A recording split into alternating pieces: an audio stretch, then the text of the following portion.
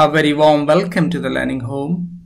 In this video, we are going to discuss how to change text highlight color in Microsoft Word. And before I start the discussion, I'd like to bring to your notice that I'm using Microsoft 365, which is the latest version as of now. And if you're using different version of Microsoft Office, you may see a little difference in appearance and features.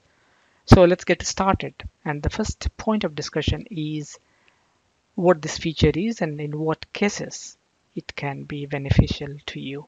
So imagine a situation when you have some text is highlighted in some colors, and if you want to remove it, or if you want to completely remove it, or if you want to change this highlighting color to a different color, then this tutorial may be very useful to you.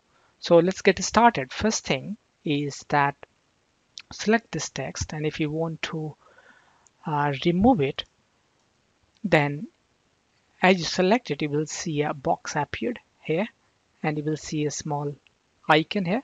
What you can do, either is another drop box, just click it over there, and if you want to remove it, just click no color, it will be removed. Imagine if you want to replace it with something else, again same box will appear, and if you want to change it to green, just change it to green. Similarly, if you want to remove it, again select, this box will appear, no color, it is gone. Another option to do this feature, or another way to accomplish the same task, is select it once again and go to the Home tab, which is selected right now, and go to the Font tab, and there is a similar kind of icon here again. Just click it over there and select whatever color you want to do. Similarly, if you want to remove it, just go there, same way, no color. If you want to replace it with something else, just go there and replace with something else. You can see the preview as well. When you select it, then it will appear. The third and final option, what I'm going to show is using the search box. Imagine a situation where you don't know that where this text highlighter, this option is in the tab and command setting. What you can do, you can select the text which you want to change it. Just select it, what I have done here. Go to the search box, which you can see on the top, and you can use the text highlight